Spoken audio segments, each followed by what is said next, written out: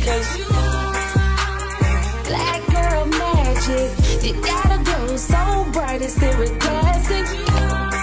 Not what they label and tested. Never apologize for walking in greatness. What's up, y'all? It's your girl Maya Alise, and you are tuned in to the first episode of Glow Up Guidance, brought to you by my brand, GLIMMER by Alise Cosmetics, on the lips, okay? In this episode, we'll be launching my first series, Hotties with Herpes, a combination of videos dedicated to helping women embrace their positive herpes status. I want to use this first video as an opportunity to open up about my positive status, share a quick story time, and let y'all know what to expect throughout the remainder of this series. So let's go ahead and jump right in. So back in 2019, I was living in Atlanta, Georgia, and this was the first time I was living on my own, away from immediate family. And I met this guy who was living in my apartment complex. Y'all, he was charming, he was sweet, and he was also a felon. So there goes that. This was the type of guy that was persuasive and gentle, so obviously I trusted him. Y'all, fast forward to Halloween 2019, and I get invited to a Halloween party. Superwoman was my costume that year. I had my costume ready to go. The thigh-high boots were ready to go. It was about to be a good night. Y'all, why did the guy in my apartment complex text me and ask that I want to go to the liquor store? So in my mind, I'm thinking that sounds like a great idea. I can go ahead and get a bottle, prepare for the night, go ahead and pregame. So of course, I take up the offer and go to the liquor store with him. By the time the guy from my complex and I finally meet up to go to the liquor store, it is now the evening of Halloween. So I invited another friend with me to come to the Halloween party. This friend texted me saying that she was running a bit behind. She was meeting me at my place so we could ride to the party together.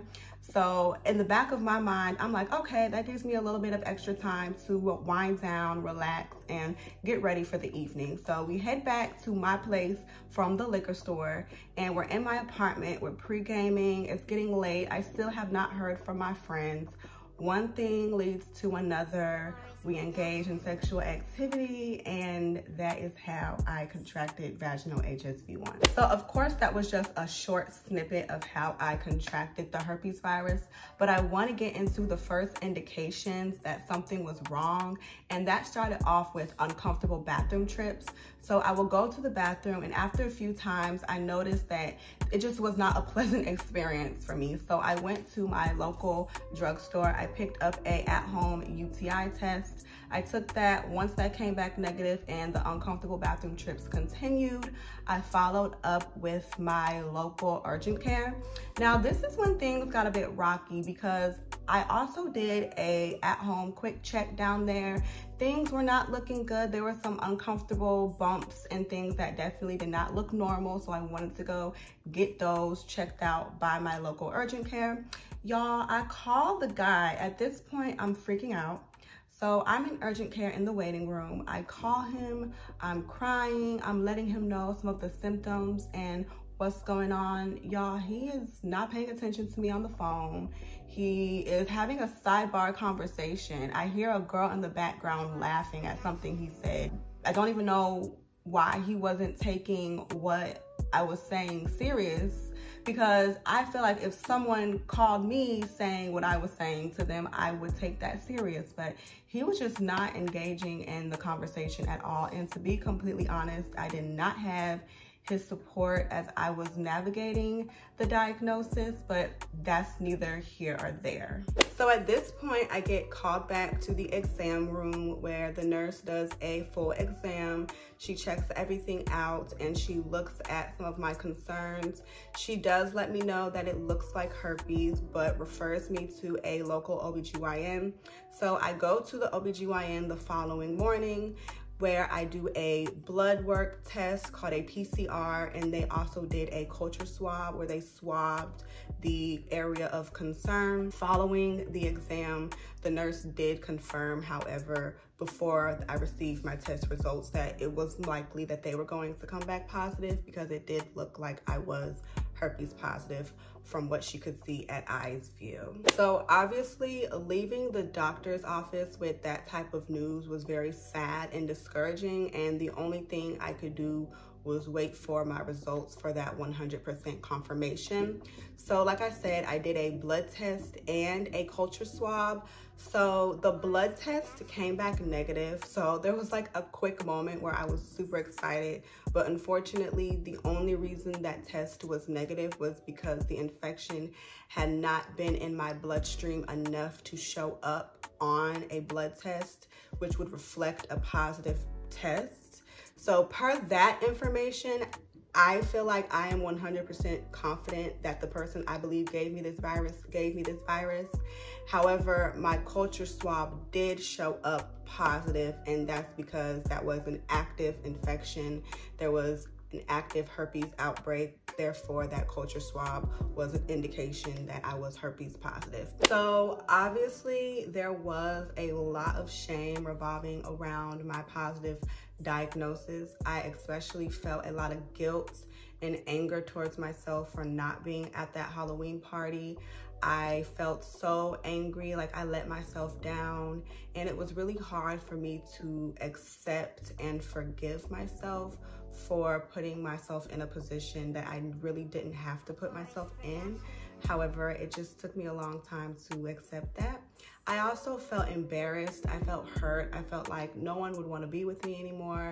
I felt like my dating life was over. I felt like I would never be married anymore. I also felt like the original husband God had for me was now going to be replaced with like this secondhand, you ruined your life husband, and now you don't get what I originally had for you.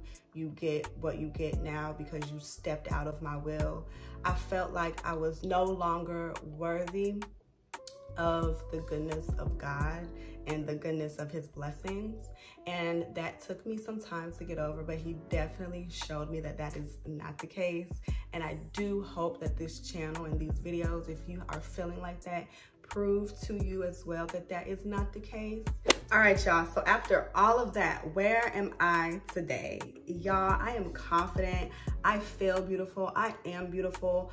My diagnosis is not a thought. I do not think about it unless I have to think about it, or unless I'm getting ready to disclose or coming up here and talking about it or coaching someone about it.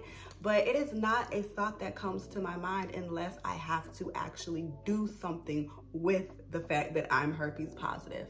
I feel excited to move forward in the things that the Lord has called me to.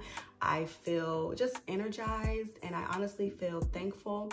I want to use my story as an opportunity to encourage other women just like yourself through their herpes diagnosis. I want to use my story as an opportunity to let women know that there is life beyond this diagnosis. There's life beyond the heartbreak and the disappointment that is associated with the diagnosis. I want this to be an opportunity for you to truly discover the light that is within you. And if you tune into these series and apply the tools and tips throughout these videos, you are going to be unstoppable. So I'm super excited that you're here. As promised, what can you expect throughout the remainder of this series? So ladies, you can expect tips and tricks on how to regain confidence. I'm going to be discussing how to navigate the dating world, how to properly disclose. And the most important thing that you'll be gaining from this series is a community of other herpes positive girlies who are looking to connect. So stay tuned. I'm super excited for this series, and I will see you ladies in the next video. Bye.